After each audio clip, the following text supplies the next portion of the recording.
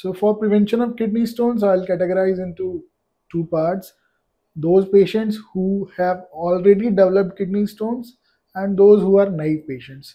So those patients who have developed stones have a chance of developing it, a 50% chance within a period of 7 to 10 years.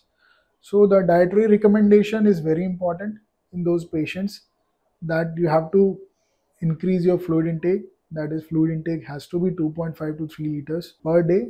But on a sunny day or a hot weather, you can increase your fluid by around 500 ml or 1 liter. The next most important thing is to restrict the intake of oxalate rich food like cashews, almonds, and spinach, and tea and cola. The next thing is to cut down on your sodium. The detrimental food in this scenario is fast food, and whatever we eat as a junk food with burgers and pizzas, they contain a lot of sodium in them, and the excess sodium causes crystallization in our urine, and so that the crystals precipitate and more urinary stones get formed. Those patients who have an intake of high red meat or a shellfish, so they have a propensity of forming a uric acid stones.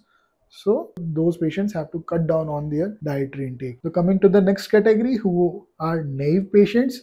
So I recommend them to do early morning exercises. 20-minute aerobic exercise is good enough. Fluid intake, that is, they have to take a fluid intake of 2.5 to 3 liters per day, and avoid any excessive purine rich food like red meat and shellfish. And junk food like burgers and pizzas have to be totally avoided, with soft drinks also.